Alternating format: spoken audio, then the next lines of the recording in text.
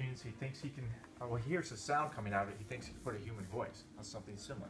So he'll instruct the machinist to create this model you see here. This is an exact replica of the original phonograph by Thomas Edison. The patent went out December 1877.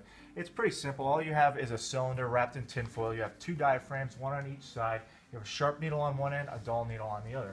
What you would do is you take a horn, you attach it to the diaphragm with a sharp needle, you speak into it the words, first words by Thomas Edison.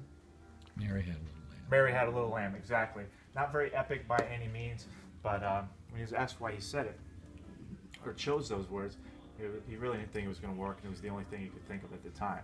So he speaks into the horn, Mary had a little lamb, and vibrations from his voice travel through the horn into that diaphragm and into that sharp needle. And as he cranks it along, the needle will actually make indentations into the tinfoil. So all you had to do was take that horn, put it on the other end with the dull needle, so it's not making new indentations. You crank it back, now comes the first words of Thomas Edison, Mary had a little lamb.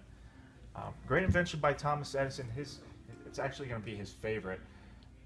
What's wrong with tinfoil, though? It's not permanent. Right, it's going to rip, it's going to deteriorate, not very productive. He's going to move on to what's known as wax cylinders, which is the tan cylinder inside the corner of the case here, next to all the other cases. What's wrong with wax, though? Melt. It's going to melt, it's going to deteriorate. Wax cylinders, you could actually shave off the previous recording, record something new, so that was kind of cool. Again, it's going to melt, it's going to deteriorate, it's not very productive. He's going to move on to what's known as Black Amberol cylinder and then Blue Amberol cylinder. Well, what is Amberol? Well, in layman's terms, it predates plastic. It's a very, very hard, non-scratchable material. Technically, it's called celluloid. The Blue Amberol cylinder can hold about 4 minutes of audio on it, and as you guys can see, when you get a chance, take a look. You're going to see a lot of grooves here, very fine line grooves. Actually going to play one for you. Now, Thomas Edison invented the phonograph, originally had the idea of it being kind of a dictating machine, you know, the business pro leaving a message to his secretary, or possibly leaving a message for your grandchildren. It's when he found out you could put music on it, that's where the money came from. So we're going to crank this one up a little bit.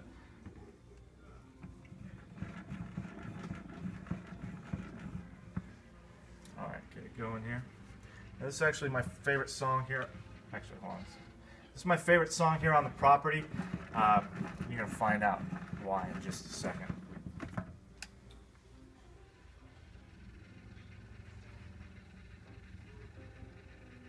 Next day his wife and family were seated on a train, and when the train had started, Brownie shouted this refrain: "My wife's gone to the country, her